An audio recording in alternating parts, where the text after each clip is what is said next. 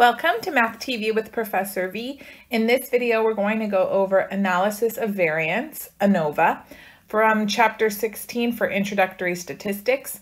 And to kick things off, we're going to start with section 16.1 on the F distribution. So the F distribution is a new distribution that we're going to be working with. Up until now, we've worked with the normal Z distribution, T distribution, and chi-square. So the F distribution, where does it come from? When two independent samples are selected from two normally distributed populations with equal variances and their sample variances are compared as a ratio, the sampling distribution takes the form of the F distribution. So basically, it comes from taking the sample variances, their ratio, okay, from these two populations that meet the conditions listed above. So some characteristics to keep in mind about the F distribution. First and foremost, the values of F cannot be negative since variances are always positive or zero. So remember, the F distribution values come from the ratio of the sample variances, and those are both quantities squared, right? S squared is variance. So that's why values of F never going to be negative. Second characteristic is that the F distribution is positively or right skewed. Notice just one sample little curve right here, skewed to the right. Third characteristic is that the mean value of F is approximately equal to 1.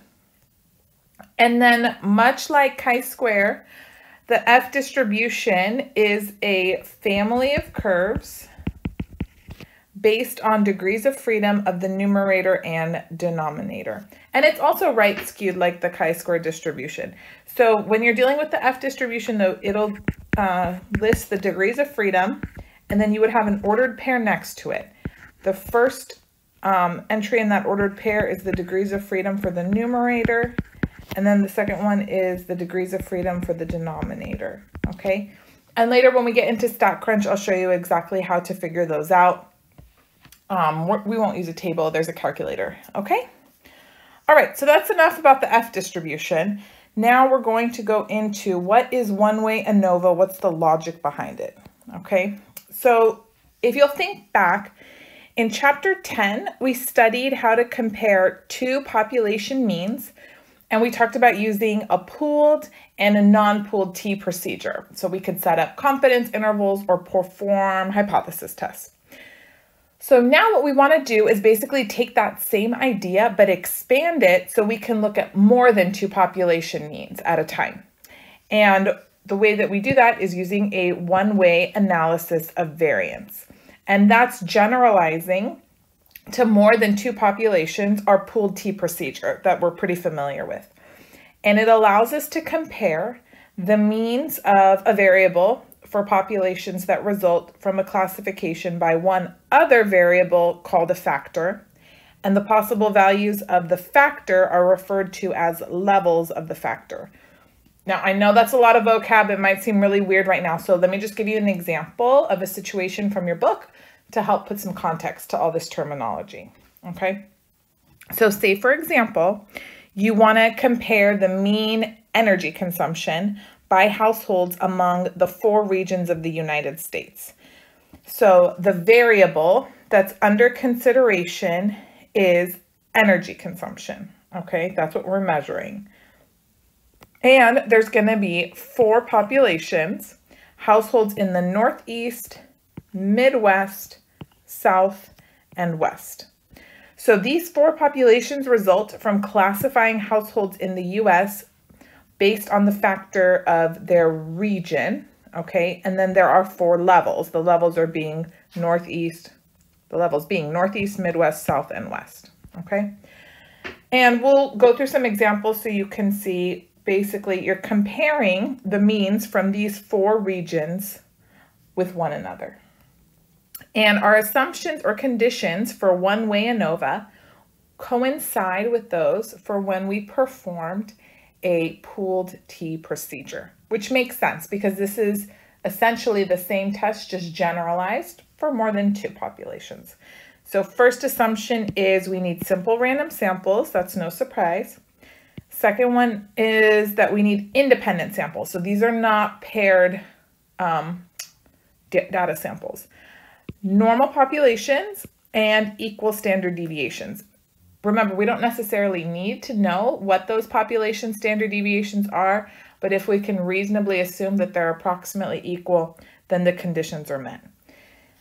And ANOVA comes from analysis of variance. So I want you to know where that abbreviation or acronym comes from. Analysis of, there's the O, variance, VA.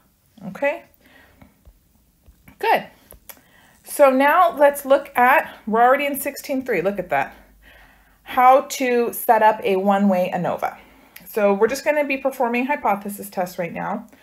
State the mean and alternative hypotheses. So the null we know always involves equality. And in this case, if you think back to your pooled T procedure, we would always say mu1 equals mu2 or mu1 minus mu2 is 0, right? But we perform ANOVA when we have more than two populations. So you could have 3 or more. And the null is always assuming that all of those means are equal to each other, okay? So for the alternative hypothesis, be careful. Think, what would it take for the null to not be true? What would it take for this to be a false statement? Well, if one of those mu's, just one, is not equal to the rest, the null hypothesis would be false. Or maybe two of them aren't equal to the rest, or maybe they're all different from one another. So there's a lot of ways that the null hypothesis could be rejected or be incorrect. And typically we don't sit there and list every single option for the alternative. Instead, what we just say is at least one mean is different from the others. Okay? And that basically summarizes all of the possibilities that would make the null hypothesis not true. So if you were to compute your test statistic by hand, the procedure would be as follows. For each group, you would compute the average. So say we're looking at this example here with the energy consumption in the 4 regions. I would have an average sample mean for each of these 4 regions. So you would have x1 bar, x2 bar, x3 bar, like that, x4 bar. So since we're not specifying how many populations, we're just going to say we have xi bar, and then you need the variance for each of those. And then here's how you compute, oh, and the grand mean, excuse me. The grand mean, sounds so fancy, huh? It's x bar, sometimes we abbreviate with a little subscript gm to indicate it's the grand mean, and it's the sum of all of the sample values divided by n. Capital N is the sum of all the sample sizes. Okay. Now, you do need to know how to compute degrees of freedom. So degrees of freedom for the numerator is k minus 1, and degrees of freedom for the denominator is n minus k. N, capital N, is the sum of the sample sizes, and k is the number of groups, okay? So for the previous example here, there were 4 groups, right? 4 regions. And then I don't know what the size of each of the samples were. I don't have specifics, but if I were to add them all up, that would give me capital N. I'm going to work through an example in StatCrunch and show you how to do this. After that step, you would find the between group variance, which we indicate with S, a little b subscript for between groups squared. I think your book uses slightly different notation, but basically this is the sum of n sub I, those are the sizes of each of the samples, x bar minus grand mean squared over the sum n sub I minus 1. That's the variance between the groups. And then here we're going to also compute the variance within the groups. So that would be the sum n sub I minus 1. That's the variance within each group, sum n sub I minus 1. You don't need to worry about using these formulas. And then from there, you get the test value for One-Way Anova, which is an F test. and you take the between group variance and you divide it by the within group variance. So that's basically what I wanted you to get out of this, is the values of f are not going to be negative because it's the ratio of these two variances, which we know won't be negative either. And degrees of freedom are k minus 1 for the numerator and then n minus k for the denominator. That's pretty much it. From there, you use alpha to determine the critical value or find the p-value and then make a decision and summarize. And I did want to point out your book calls or writes the alternative hypothesis just a wee bit different than what I showed you. So the assumptions are the same. The null is the same. But the alternative, they say not all the means are equal. That's pretty much the same as saying at least one mean is different. It means the same thing, okay? And then they just use a little bit different notation to show how to compute f. You don't need to worry about knowing what MSTR, MSER, or anything like that for this class. But I did want to show you using this ratio instead of what the book shows, because now you can see how it's a ratio of variances, which is why the f values are never negative. Okay, so that's it. I'm going to show you some examples now in StatCrunch and we're done. How exciting. Okay, just to warm up, I wanted to show you how to compute the degrees of freedom. So this question says, suppose that a one-way ANOVA is being performed to compare the means of 6 populations and that the sample sizes are 16, 11, 12, 18, 14, and 14. Determine the degrees of freedom for the F statistic. So remember, degrees of freedom of the numerator we list first, and that's equal to k minus 1. So k minus 1 is going to be, remember, k represents the number of groups, right, or populations minus 1. So how many populations? There's 6. So 6 minus 1 is 5. Then I need degrees of freedom for the denominator, which is capital N minus k. Capital N is the sum of all of the sample sizes. So I'm going to add up 16 plus 11 plus 12 plus 18 plus 14 plus 14. So that gives me 85.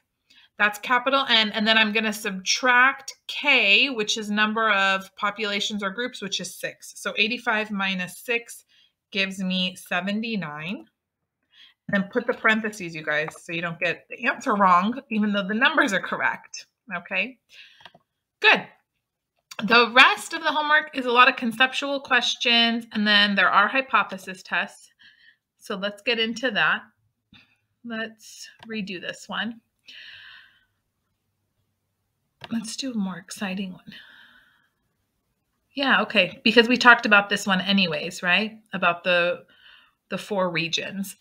So independent random samples of newly completed apartments in 4 regions of a country yielded the data on monthly rents in dollars given to the right. How many, are these just studio apartments? Because I don't know where you would pay rent so low. Okay, at the 1% significance level, do the data provide sufficient evidence to conclude that a difference exists in mean monthly rents among newly completed apartments in 4 regions? So the 4 regions are Northeast, Midwest, South, and West. And here's the rent. Oh my goodness. Okay, so what are the correct hypotheses? Remember, we say all of the means are equal for the null.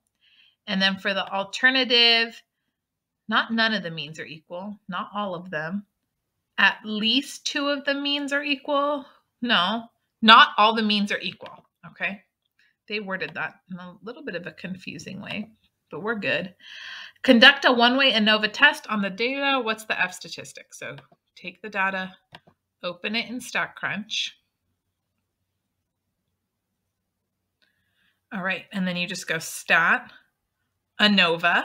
You were probably staring at it waiting for this day, huh? One way. And then you want to select all the columns. So I just click and then shift, highlighting down everything, compute, and there it is. So let's scoot this over. So F is equal to, here's my F statistic right there. And they want us to round to 2 decimal places. So that would be 7.28, yes? Well done. Thank you.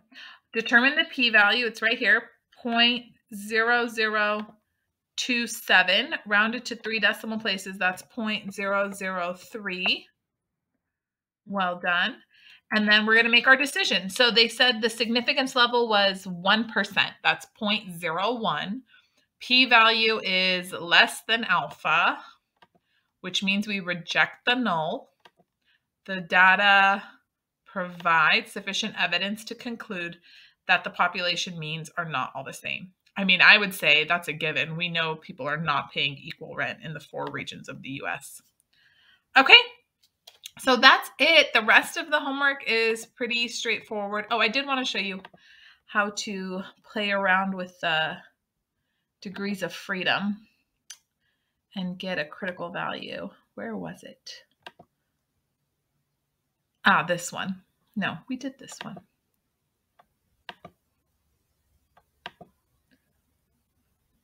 Ah, yes, here. So an F curve has degrees of freedom 12 and 20. Use an F distribution table to find the F value that has an area of 0.012. It's right. I mean, no, you can open the distribution, or obviously we're just going to go into StatCrunch. And then this time you're going to go to your calculators. So stat, and then you go calculators down to F. And 0.01 is the area to the right. So I'm going to say X is greater than some number, and the area is the probability. So this needs to be 0.01. And they told me degrees of freedom are 12 and 20. Okay, did I hit standard? Yeah, we're good. So that means rounded to 2 decimal places right here. That is the F value. So 3.23. Nice work. And then they want us to choose the correct graph. I mean, I don't see hardly anything shaded in. Tiny, tiny little thing. It's going to be this one. Fantastic. So that's it. I mean, that's as wild as things are going to get. Thank you guys for a great semester. I hope you enjoyed the course. Stay tuned too. If you need any other math classes, I have so many videos on my YouTube channel, Math TV with Professor V. So subscribe. I'll put the link in the description and information on that if you need algebra, pre-calculus, Calc 1, 2, 3, you name it. I got a lot of stuff there. So I wish you guys lots of success. Hope the final goes well, and talk to you guys soon.